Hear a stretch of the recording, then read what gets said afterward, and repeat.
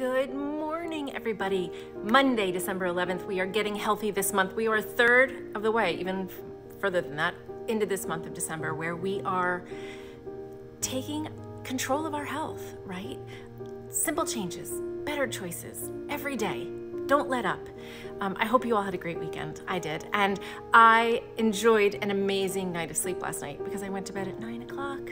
So for all of you people who go to bed late, I want you to listen to this. We need 3 kinds of sleep: light sleep, REM sleep, and deep sleep.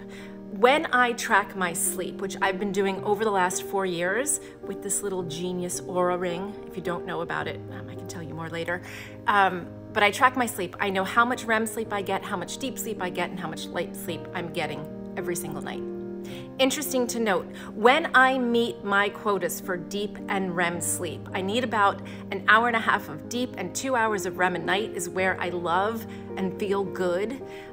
If I can meet those, and I don't get a lot of light sleep, maybe I'm just getting 5 or 6 hours. If I meet those quotas for those 2 types of sleep, it's okay if I sleep 6 hours, but the only way I'm doing that is if I'm getting to sleep early.